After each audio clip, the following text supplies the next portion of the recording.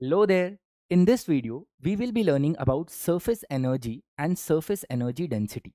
But in order to understand these two things, we first need to understand about surface tension. You might have seen an insect crawling on the water. If you look at this very carefully, it feels that the water is behaving like a stretched elastic sheet. This property of liquid surface that makes it behave like a stretched elastic sheet is what is called the surface tension.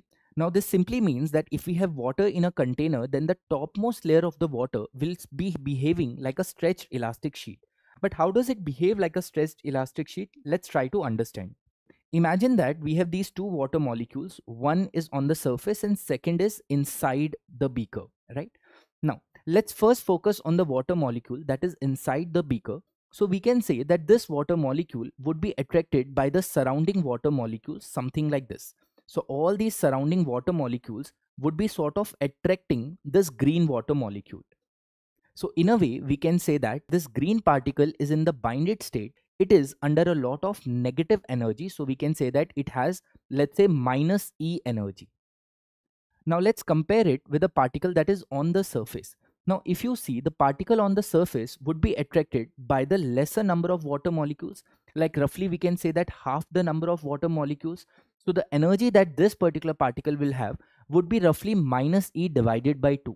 It would roughly be half of the energy when compared with the energy of the particle that is inside it. Now, this is the negative energy that we are talking about. So if we compare the energy of particle 1 versus particle 2, we can clearly see that the particle 1 is in the higher energy state. So what that means that we need to supply energy to the particle that is inside the liquid to bring that particle onto the surface. The reason being because on the surface the particle is having a higher energy state. So this is exactly what surface energy is. The surface energy of a liquid is the amount of energy required to increase the surface area of the liquid by a unit amount. So in a way, if we are trying to increase the surface area, we will have more number of particles being brought onto the surface, and thus we would be requiring more energy, and this extra energy that we are supplying to, let's say, increase the surface area by 1 unit, that is what is called the surface energy. Now let's try to find the expression for surface energy, but before that let me show you an interesting DIY. So you can see in this activity that this is a soap film that I have created, and as you can see that I have to do some work to stretch the area because its normal tendency is to contract back.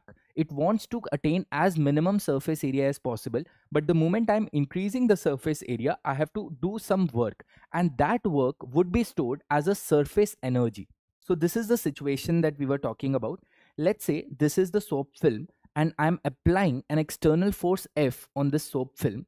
Let's say the length was L, and by applying the force F, or the displacement is, let's say, X. Now, we know that the surface tension or sigma is nothing but force per unit length. So in our case, the surface tension would like to contract this particular thing because this wants to attain the minimum surface area.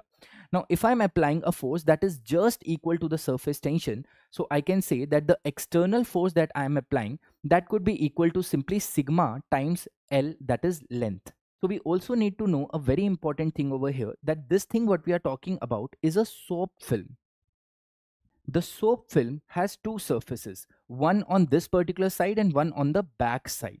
So in a way we can say that I'll have to apply double the force because the layer that is on this particular side will also try to contract, and the layer that is on the opposite side would also like to contract. We can say the net force that I have to apply, let's say we call this as F dash, would be equal to twice of this particular force. So we can say that it would be twice of sigma times L. Let's find out the work done that is required to displace this by X. So the work done is equal to force. So in our case, the force is F dash times the displacement. So the displacement is X in our case. Now I can write F dash as simply 2 sigma L times X. So this is the work done in order to increase surface area. So this work done would be stored in as the surface energy. So we can find the expression for surface energy as surface energy equals to 2 sigma L X. Please note that with the help of this work, I have increased the surface area by this much amount. So how much is the surface area that is increased in this case? So we can say that the increase in surface area would be, so this is L, this particular side is L, and this is X. So this is how much the surface area got increased by. So we can say that the increase in surface area would be L times X. But please note that this is the soap film, and the soap film has two surfaces. So the overall increase in the surface area would be 2 times of Lx. Now we can define the another quantity that is called the surface energy density. So surface energy density is nothing but the energy divided by the surface area. So in our case, the surface energy came out to be 2 sigma L x, and the increase in the surface area came out to be 2 into L into x. So we can cancel all these things out. So we will be left with only sigma.